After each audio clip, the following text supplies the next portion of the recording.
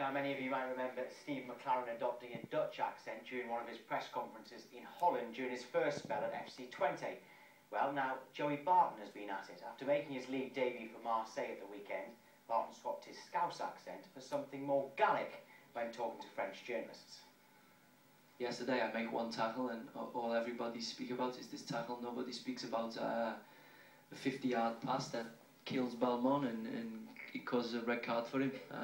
And nobody talks about the shot that Landreau would have been happy to see. You know, he didn't see the ball, never mind have a chance to save it. Me, I'm surprised that people in France speak about this. It's normal in England, and maybe it takes me 1 or 2 games to adapt, or for me it's not a problem. The one criticism of the French league is it's a little bit boring. You know, and I can understand. You know, I watched Lille yesterday. They have 10 men and they're happy to lose 1-0.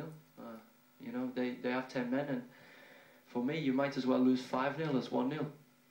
Well, Barton has since tweeted saying, "Steve McLaren, eat your heart out." He later added, "I'm christening this new language Bartonese.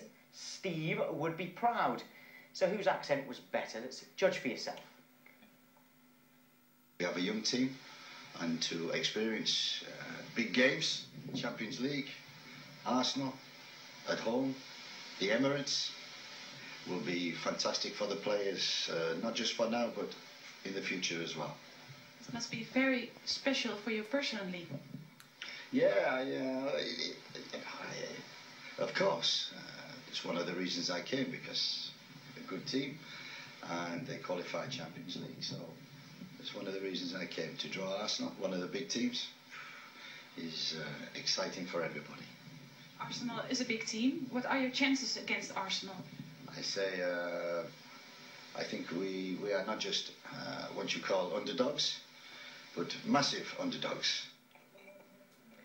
Okay, coming up, we'll hear from England coach Stuart Lanker. Tosser.